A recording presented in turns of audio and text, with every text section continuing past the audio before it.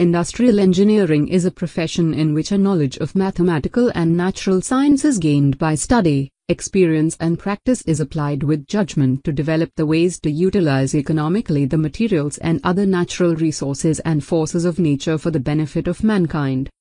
The basic objectives of industrial engineering departments include: Number 1. To establish methods for improving the operations and controlling the production costs.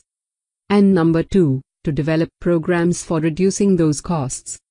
Industrial engineering department exists primarily to provide specialized services to production departments. The services offered depend on the type of organization. Normally the services include such functions as method study, establishing time standards, development of wage incentive schemes, job evaluation and merit rating.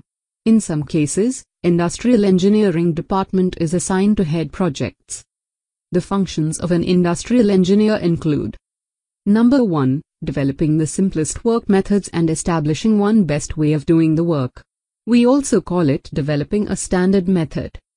Number 2. Establishing the performance standards as per the standard methods. We also call it establishing standard time. Function number 3. To develop a sound wage and incentive schemes.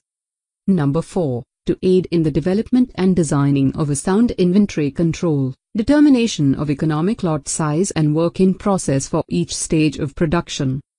Number 5. To assist and aid in preparing a detailed job description and job specification for each job and to evaluate them. Number 6. Development of cost reduction and cost control programs, and to establish standard costing system. Number 7. Sound selection of site and developing a systematic layout for the smooth flow of work without any interruptions.